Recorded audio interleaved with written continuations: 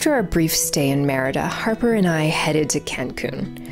I'd never been, and Harper and I were excited to see the beach. If there's one thing I've learned about solo travel with a little one, it's don't overcomplicate things. Our flight was out of Cancun, so I booked us a hotel for 2 nights so we could play on the beach for a bit before going back to Guanajuato. I booked an all-inclusive resort, and it was my first time ever doing that.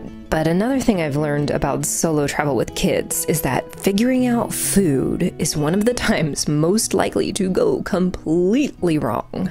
So the easier you can make that, the better your life will be. I gotta say, on this side of that experience, it's probably not something I'll do again. The food was just okay, and I feel like I probably paid twice what I should have. But you guys, let me tell you that it's impossible to be unhappy when you're looking at this view. Look at that water.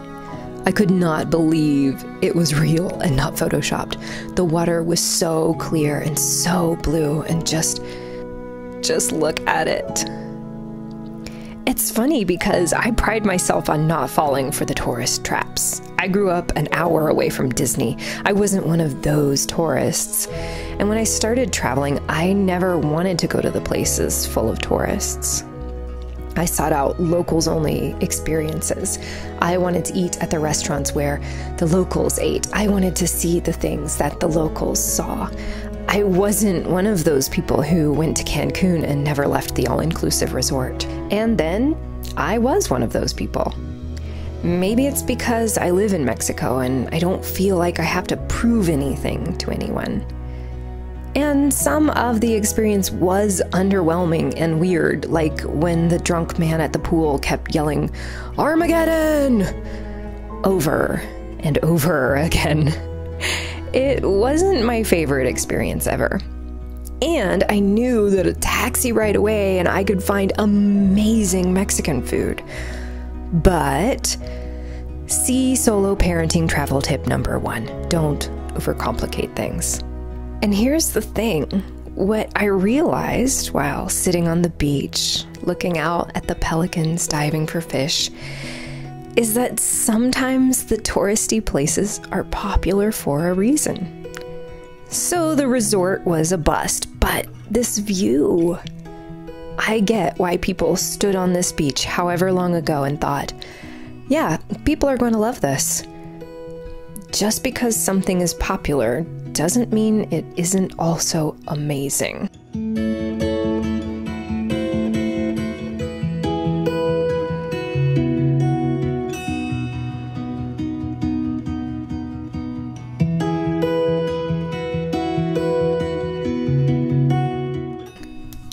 I was also super excited to meet my online friends, Rachel and Daniel, in real life too. Rachel and Daniel moved to Cancun from the States, and I found out about them on YouTube. And I've been religiously watching their channel since then. They came out and hung out at the beach with Harper and me for a bit one evening, and I don't like to film the first time I meet someone, so I asked them if they'd Skype with me once we got back to Guanajuato. Because guys, if you're not already following them, you're going to just love them. They are fabulous. Okay, roll tape. So, hey guys. Hey. Hey, Erin. How are you? Look at that little thing. I'm good. How are you? Good. Doing all right. How is Cancun? How is the weather? Weather is great today, actually. There's blue skies out. There's no rain. So The first time it hasn't been raining and flooding in like 3 days. Yeah, it was dreary for a while. Oh man. Do you want to tell everybody like who you are and how did you come to live in Cancun? Because I totally love your story. I think it's so cool. Thanks. Yeah. So we call ourselves the Weekday Warriors. I'm Rachel. This is Daniel. And we're a married couple from the U.S. that lived in Denver previously. And we decided to move to Mexico like a year and a half ago and we've only been here, About 6 months since yes. July. But we were just kind of tired of the corporate life in Denver, and it was very stressful. We basically just felt like we were never seeing each other because Yeah, so we would each get in the car for an hour on the way to work. We both had offices without windows in them. Like I worked in the basement. And then I worked in a closet. And she worked in basically a broom closet, very Harry Potter-esque. Yeah. And then we drove home an hour each way to get back to our house. So we felt like there's probably a little bit more to life to be enjoyed. Yeah, we were literally living for the weekends. So Yeah. we knew there had to be a way that we could enjoy everyday life and actually pursue things that we're passionate about instead of just like working the grind in the corporate world. So we were looking at where could we move to that would allow us to live more affordably and still not be too far away from the U.S. in case we need to go back for any reason to see family. And initially we were looking at Thailand. Which is the opposite. I mean, that's 20 years away. Yeah, and just because of the affordability. But then we realized that, like, oh, there's Mexico right next door, and it's got a great climate. It is cheaper than the U.S., and we've always wanted to learn Spanish, so we're like, why not Mexico? Yeah, Spanish is going to be an invaluable skill in the U.S., I believe. Definitely. A lot of bilingual people there. Yeah. So that's how we ended up in Mexico. That's how we decided, yeah. And so now that you've been here for 6 months, and you guys have your residency too, you have your temporary residency and all that, so you are like official. We are. We decided to go the temporary residency route because there's a lot of benefits to being a resident. So, like, one of the big ones we were like worried about is healthcare. More affordable to get like the national health insurance, and then also we get a lot of, I guess, discounts for being residents too. Yeah, being in a tourist state, in a tourist city. Everything is marked up, so now that we're a resident, you get like 50% off on excursions. Yeah. Cool. So there's a lot of benefits to it. And then we don't have to worry about leaving every 6 months too, because the tourist visa is only good for 180 days. Right, exactly. If we ever wanted to pursue permanent residency, getting the temporary residency is easier. And you can do that for, I believe, 4 terms. Yeah, you can renew it for 4 years and then renew it, I guess, switch to a permanent. It's easier to get your permanent residency after that if you've been a temporary resident. Yeah. It's like a pathway. Yeah, it's a pathway, sure. I love it. So cool. So now that you've been here for 6 months and you're residents, like what are your top 3 favorite things about living in Mexico? Because it seems like not we all, but so many of us, we come here because of the cost of living, but then we end up falling in love with so many other things that, like, you know, cost of living kind of like goes down on the list. Like what's your like top 3? Cost of living was the first one that brought us here. But what is keeping us to stay here? Yeah. I don't think I've met a mean person yet. Everyone's been very welcoming. Yeah. It's just like a culture of acceptance, it feels like here. Yeah. Where everybody's happy to share their experience and their culture with you. Yeah, I think like the second we said that we were moving to Mexico, we just got like a flood of messages like, welcome to Mexico, like we're so happy to share our country with you, and it just, I don't know, it just like filled us with so much love, and it's been an amazing experience, just like how welcoming everyone's been. Second one, eternal summer. I mean, you can't beat eternal summer. That's true. At least in Cancun. Yeah, and having the beach just right next door to you. Yeah. We never worry about weather. Oh my gosh, like I could not believe it. I still can't believe it. I was just watching the footage and finalizing the edit, and I'm like, I still don't believe it. Really looks like I've photoshopped it, like I've played with the saturation or something, but it's really that blue. It's crazy. It is. I don't know how it can be that blue, but it's magical. It's so gorgeous. So we definitely feel lucky that we can live right next to it. I always want to live next to the ocean now. Yeah. I guess if I was in the mountains like you are, I would feel it was okay, but I do love the ocean mountains. plays back. Yeah.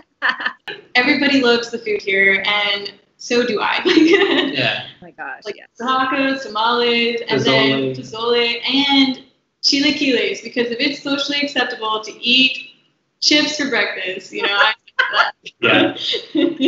In the U.S., we're sold the propaganda that champions eat Wheaties, but champions eat nachos for breakfast. That's right. That's a fact. Yes, that is so true.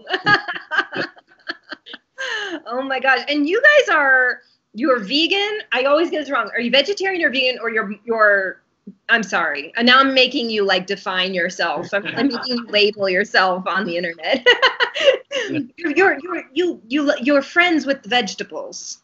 Yeah, we love vegetables. Actually, we hate vegetables, and that's why we eat them. Oh, that's right. Vegetables. Down with the vegetables. Yeah, we eat a mostly whole food, plant-based diet. So we try to avoid all meats and cheese, dairy, eggs, honey, yeah. And you are able to do that in Mexico, and that's not a problem, and you haven't, you're not just eating rice for breakfast, lunch, and dinner. Like, you're fine. You're okay. Yeah. If we go out to eat, everyone understands that we don't want dairy or we don't want meat. I mean, people are flexible if you're... Yeah, it's easy to say, like, when you order something like sin leche or like sin carne, sin crema. So there's ways to order without, or to like adjust your order to make sure it doesn't have those things in it. But then we're lucky we're in Cancun where there are actually so many restaurants that cater to vegans and vegetarians. So it's fairly easy for us to find stuff. There's probably like 5 really good restaurants we can go to if we ever want to go out to eat. Oh. Yeah, I mean, we can't typically have a lot of the street food. Most like street tacos are meat, but at a restaurant we can usually find something. Mm-hmm. That's so good. It seems to vary. I get this question a lot, and I always say, like, you got to ask the Weekday Warriors, or you got to ask Jim and Mai from Spanish and Go, like people who are actually vegan. But it seems like it varies depending on where you are. Like, I know I've heard Mexico City has... There's like 30 million people there. They have a little bit of everything up there. Yeah, exactly. But there seems to be kind of, a lot of people are concerned about, like, will vegans and vegetarians be able to, find stuff that's going to fit with them? And you guys seem to have found that people are pretty accommodating, like in restaurants, even if it's not a vegan restaurant. Like they're okay Absolutely. because I know sometimes in the US, like, we're a little bit twitchy about changing things in restaurants. Like sometimes you can get a little bit of a, like an attitude about that. But so is it different here? I haven't received an attitude yet. We did get one waiter. We were in Campeche actually, and we were getting huaraches without meat, and he just looked confused. He said he couldn't do it, or he had to ask somebody.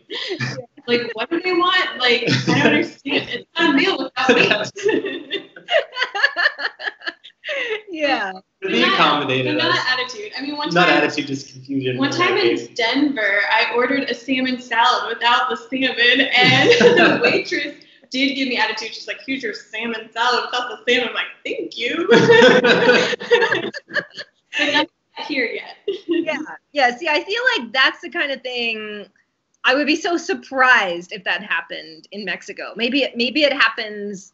Maybe it happens and we don't know enough Spanish to know when it happens. But I haven't felt any of that like snobbishness about things here. Like, people just seem really, really accommodating, and like you were saying, like so friendly and welcoming. Yeah. This also ties into your business, Rachel, right? Because you, like, part of the move was to start this business. So talk about that, because I'm like now I'm following, and I've been going through your Instagram and like liking all the posts. Yeah. So a big part of moving was so that I could start my own business doing health coaching. I'm very passionate about eating healthier and like sharing the health benefits of a plant-based diet. And so with health coaching, I've been focusing on my Instagram, and it's at Health My Lifestyle, because health is my lifestyle.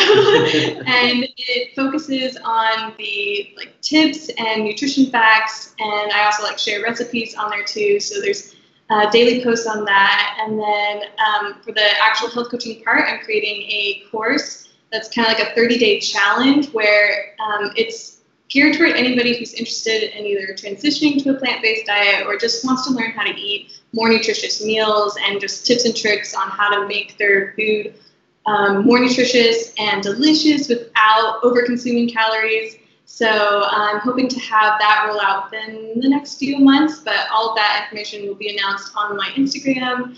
And I have a blog too that I share occasionally on. I need to revamp that, but there's a blog of the same name, healthmylifestyle.com. So yeah, I'm really excited that moving to Mexico has allowed me to actually pursue this passion. So. It's opened up opportunities. Yeah. Yeah, so cool, so cool. I love it. I'm getting all kinds of inspired from your Instagram page. Yay! I'm glad to hear it. Instagram page for your travels in Mexico, right? Yeah. We have that.weekday.warriors on Instagram, where we share a little bit of our travels and some stuff in Cancun too, I guess. Whenever we find a good photo, we try to share it. Yeah. We probably don't share as much. We have a whole bunch that we're meaning to share. It's just sitting in our devices, not shared yet. So we need to be better. We're not the best Instagrammers, but we try to be maybe more active on YouTube, I guess. Sharing life in Cancun and some of our travels on there. Yeah, I love it. I love it. What I love about your channel is that I always feel like you're just talking with your friends, like you're just taking us along. I feel like I'm actually going on your travels with you, and you're so funny. Like the last one with all the alien stuff, really laughing out loud, not just the it's just so funny. It's just you're so personal. I never feel like you're trying to sell me on anything, or you're trying to make something out to be I don't know. You're so genuine, which is lovely. That's exactly my channel. That's how I feel about yours too. We're just along with you with whatever you're up to that day or your travels. Well, one day we have to actually travel together sometime. Yes. We should. That'd be fun. Yay. Well, I know you guys have work to do, so I will let you go. But I will put all of your web thingies in the description box below so people can find you on Instagram, your YouTube, and all of the health coaching stuff, which is super fabulous. So, all right, guys. Well, thank you. Thank you for your time, Erin. I'll talk to you later. Say hi to Harper for us. I will. I will. See you later. Take care. Bye.